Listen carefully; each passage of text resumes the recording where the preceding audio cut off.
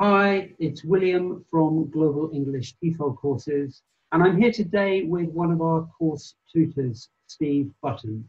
Now, Steve is a tutor for Global English, but he's also a trainer for the CELTA courses. So he's got experience of both online learning and also training teachers in a face-to-face environment. So, Steve, let's just explore a little bit about the two methods of training to get into this profession and industry. If I were to take a CELTA, what kind of experience would I have? And what are the pros and perhaps the drawbacks of the CELTA? Okay. Well, you've got a couple of options, I think, with CELTA. You can do the intensive, which is the 4-week one, or the part-time one, which tends to be over a few months. So most of my experience has been with the intensive course. Pros, I guess, you get it over with a lot faster, which is one. And also, I think there's a much closer gap between your feedback and getting into class again to act on that feedback. So I think from the part-time courses that I've done, people are saying that the gap between getting your feedback on a lesson and teaching again can be a month. And that's a long time between lessons. So there's that advantage.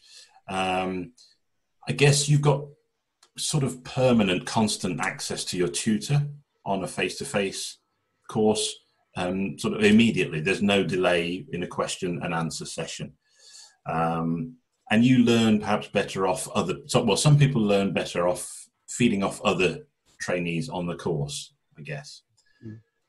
So that would be one of the main advantages of the CELTA, I think. A disadvantage for CELTA is I find it quite prescriptive. Often on the first day of a CELTA course, I'll explain to teachers, especially those who've got some experience of teaching, that you might have to unlearn quite a bit to get through a CELTA, because there are a course document, there are a lot of tick boxes in there that you have to have shown that you've done. I mean, good things such as, are your instructions clear? How do you develop listening skills, your lesson planning skills, etc. It's all good, but it can become quite like learning to drive, I guess. You know, you've got to learn to do it this way to pass your test. After the test, you drive how you want, well, within limits, obviously, but so it can be a little bit prescriptive. I think that's what I would say can be a drawback. Yeah. I mean, being creative is good, but there does feel like you're creative within an environment in a CELTA sometimes. Yeah. Okay, that's really interesting. Thank you. Now, from a perspective of somebody who chooses an online training experience, such as that we run at Global English, what are the pros and perhaps some of the drawbacks of that you've seen from marking some of the work with us? Okay. I must admit, it was a very pleasant surprise to me with the online training when it started, because I was very impressed with the quality of some of the responses that I was getting from the trainees. So people who hadn't taught before, their assignments seemed very wise, I guess, and quite mature in terms of what they thought they could achieve in a lesson. Maybe with an online course, you're not sort of knocked back a bit, like you might be on a CELTA. You think, oh, I tried that and it didn't work, therefore I feel I shouldn't try it again. I've found with online marking, with this course, that students will otherwise take. And so what I'm finding is that some of the answers are very creative. Some are very challenging and would be challenging to teach, but still, you know, no pain, no gain, I guess. And if you don't try it, you never know.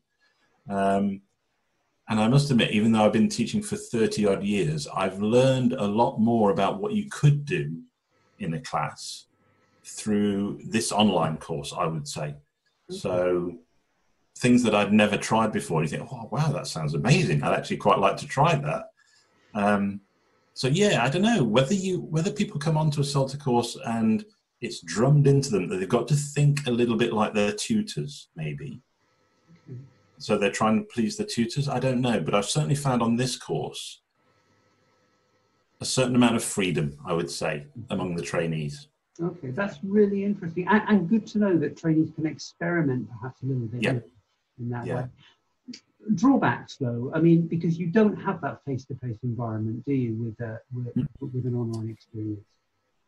So a drawback. Well, I guess you don't get to teach. Mm. So there's no actual teaching practice at this point, anyway. So that you might get feedback on a lesson plan where it's very, very good, or you might want to try this, that, or the other from your tutor, and you can't actually try it out. And I can't see how the lesson worked out, which is often a shame, because I've seen some lesson plans where I think, well, I'd really like to see this in action, So you don't get to try your ideas on students. You don't get that feedback from the students, which is the more immediate thing, I guess, with CELTA. Yeah, you would come out of a lesson in CELTA thinking that went well, that didn't go so well. Here, you've got to imagine more and wait a bit longer, perhaps, to try it out. Yeah. Steve, that's really helpful. Thank you so much. You're welcome. It's interesting, isn't it? There are pros and cons to both approaches, and it doesn't. Absolutely. Either has it totally locked. But I guess to a certain extent, it might suit some individuals to be in the CELTA experience more. It might suit others to go for a more online experience. So it's good that there are these options that absolutely. Yeah, absolutely. Well, that's really helpful. Thanks very much for joining me today, Steve. You're welcome. Well, speak soon. No problem.